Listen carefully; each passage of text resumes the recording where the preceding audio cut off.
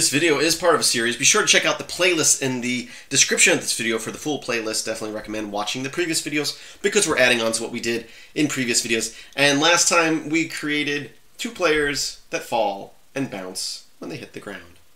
Actually, we haven't actually really added a ground. They bounce when they hit the world bounds. They collide with the world bounds. Okay, so today we're going to be moving our players around. So you want to use controls. We're going to use basic key presses in this example here to move our players around. And right now we have two players on the screen. We're going to control them both with the same set of keys in this instance. So let's go ahead and start working on our code.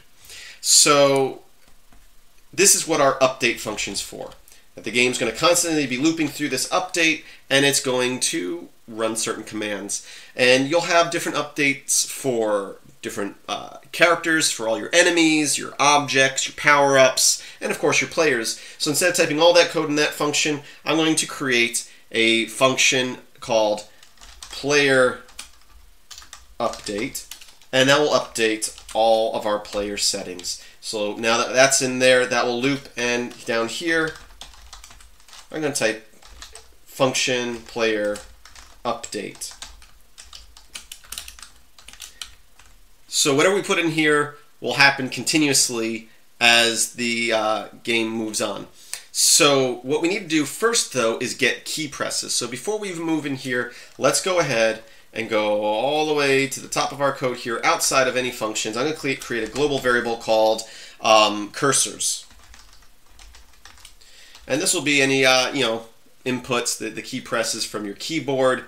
And now that we have that, let's go into our create function here.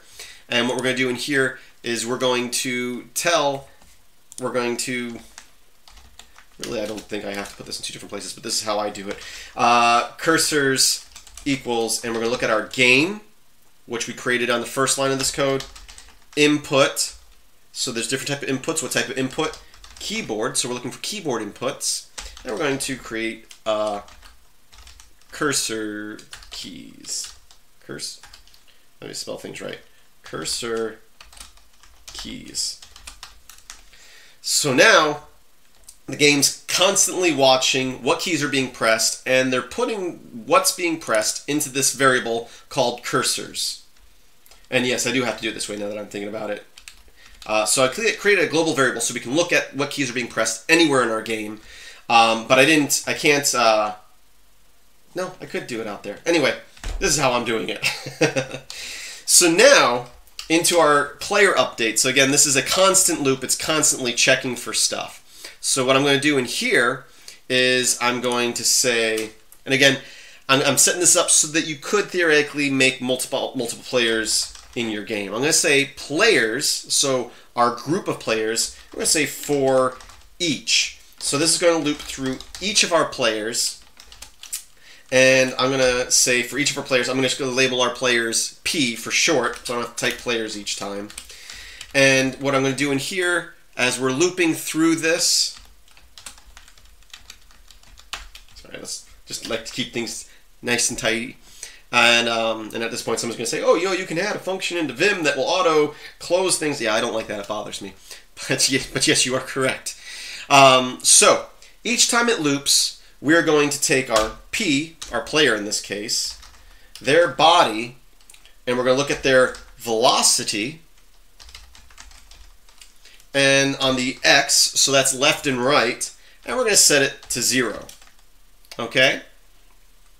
And then we're going to say if our cursor, and that's just going to mean they're going to stop. What this is doing is whenever this loops through, it's going to stop the player wherever they are. You can finagle it to where they slow to a stop. But here we're just keeping it simple, stopping the player when this loops through. Then after it stops them, and it's going to be so quick that you won't even notice it if you're actually still pressing, the left is down. So here, cursor, which is, sorry, that should be cursors, because that's what we created up there. So cursors, it's looking at what key is being pressed. So we're saying if a key is being pressed. So if a key is being pressed and that key is left, and it's saying it is down. So what are we going to do next? We are going to take our player, take their body, and set their velocity on the x-axis. And now left is moving negative, so we're going to say equals 150. And of course you can tweak the speed to get whatever speed you like out of the character. Else if that's not true, if the left key is not being pressed, we're going to check our cursors again, and if it's the right key that is down, and remember this is case sensitive, we're going to take the player, P, body, and set their velocity on the x-axis to 150. Oh, I forgot, I said negative, but I didn't type it. This should be negative, and this should be positive here. Negative moving left, positive moving right. So now I can save this, and if I typed everything right, we can refresh our game over here. And obviously I typed something wrong. Let's open up our handy dandy console in Chrome, that's F12. Go to console, and it says that I must have typed something wrong here. Create cursor keys is not a function. So let me look at my notes real quick. Keyboard, input, game, create cursor keys. Okay, let's look at our code here.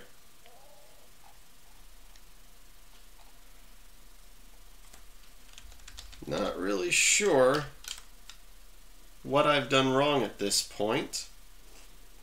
Game, input, keyboard, create. Oh!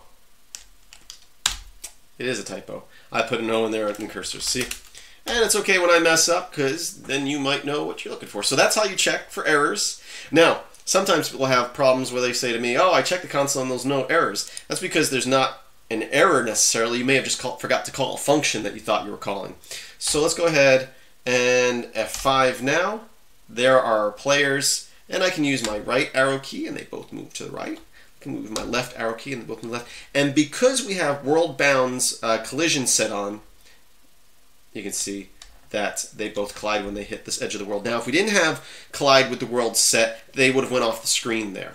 But now they're moving the same speed, and of course you can give different players different speeds if you'd like, and they're kind of overlapping each other. So what we should do is make them so that they collide with each other so that they don't overlap, unless you want them to be able to pass each other.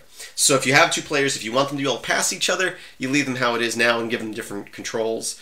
But since we want our characters to be able to collide with each other, let's go ahead and quickly add that into our functions here. So we're going to go back into our player update, and here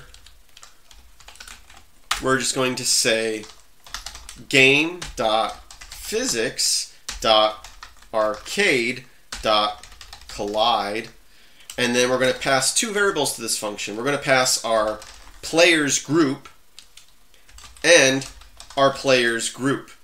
So that means that our players are going to collide with other players. We're going to have other groups later on, platforms that you can, bricks that you can walk on, and so we'll say players can collide with those platforms or bricks, but here we're saying that each time it loops, basically it's going to check, is a player colliding with another player? If so, don't let them do that, okay? So let's go ahead and I saved that, refresh that. Now I can move them back and forth, and you can see they stop, they don't overlap. So I can get to the edge of a screen, and you can see even though I'm pressing to the right, they don't overlap each other anymore because they're colliding with each other. The same would happen. Let's go ahead and do this real quick just as another example. Let's add a third player because our screen doesn't have enough players on it already. So in my create function here, I'm going to create another player, and I am going to create him on the same X of 200 as the player before him, but I'm going to move him down the screen a little bit. So the top of the screen is 0. Let's go ahead and move him down 100. 100. So since the other one's at 10, he's 90 pixels below the other player. So I save that, come over here, refresh my game, and they were overlapping because of the size of the image already. So let me move him down 150 instead of 100. And we will now do this, and boom, he's standing on his head. So our players, we now have controls that we can move our players around with, and our players can collide with each other instead of overlapping. I hope you're enjoying this series. If so, be sure to check out the rest of the playlist. There should be a link in the description to the full playlist. New video each week, so if you can't access next week's video yet, it's because it's not next week yet. If you would like to have early access to all of my videos, think about becoming a supporter over at patreon.com. Or if you just want to support me because you like my videos, a little as $1 a month, you can support me at patreon.com/MelX1000. There should be a link in the description to of this video to that. If you can't support me financially, that's fine. I appreciate you watching. But you can support me by liking, sharing, subscribing, and commenting. It really does help, supposedly. Anyway, so go ahead and do that. And as always, I thank you for watching, and I hope that you have a great day.